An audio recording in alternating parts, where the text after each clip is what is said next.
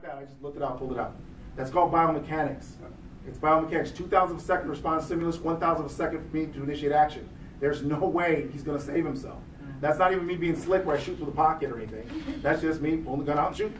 So when police officers, you see these videos where police officers are telling people to put the gun down, and the guy pulls the gun up and still shoots the officer, and they're like, why the officer didn't shoot? He couldn't shoot. If the brain had to wait for the neural signal to go from what they saw to tell their trigger to pull. That's 2,000th of a second. You can't lift weights and change that. You have the initiative. Yes, and he doesn't want to be a killer. He's not going to just kill someone just because they're there. So he's going to see if I'm complying, right? So same thing. This time don't let me shoot you. Don't move. Okay. Say, show me your hands. Show me your hands. We're pretty much tying on that one. Yeah. Yeah, same thing. Show me your hands. I got you first on that one. That would have nailed you as well. But. Show me your hands. Ooh, and that's the problem. I did exactly what he said, and I got shot. Yep. I said I did it at exactly the same gait, right? Yeah. So the key is this. Put the gun behind your back, sir. Do not move. Do not move. Do not move. Now, let's say he's going to move anyway, and he's going to shoot me as I approach. Do not move. Do not move. One shot went into me. I am now shooting. I have just increased my likelihood of survivability by taking one bullet while delivering multiple to the aggressor.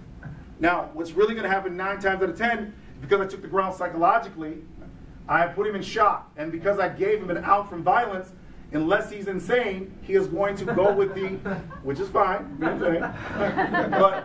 what he's going to do is this is what 9 times out of 10 what humans are going to do. They're looking for a way, especially predators. Predators don't want to be prey. So they find a way out of predation situations. And the way you know that is 9 out of 10 police officers have arrested someone with a gun who was going to go to prison, and they knew it and still didn't try to shoot the police officer. So what was the gun for? It was for women, children, and old people. They use the guns, they don't use them on cops.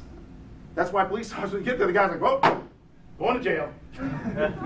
One police officer I trained, he's a sergeant. Thank you, sir. The sergeant is this tall.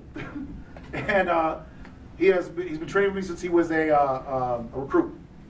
He's got a great reputation for having skills. He's also on our website multiple times talking about how he didn't shoot people when, well, in one case he was in a shootout and he won. In the other situation, he was in a situation where the guy was going to shoot, and he was on a raid team, and he didn't shoot the person because he felt like the person should not be shot based on what he was reading. So we teach you how to read body language, recognize evasive, aggressive, deceptive behavior. The 80-year-old man could not listen to the directives that are being yelled at him by the men at 3 o'clock in the morning entering the wrong house because the 80-year-old man lost his hearing in Vietnam.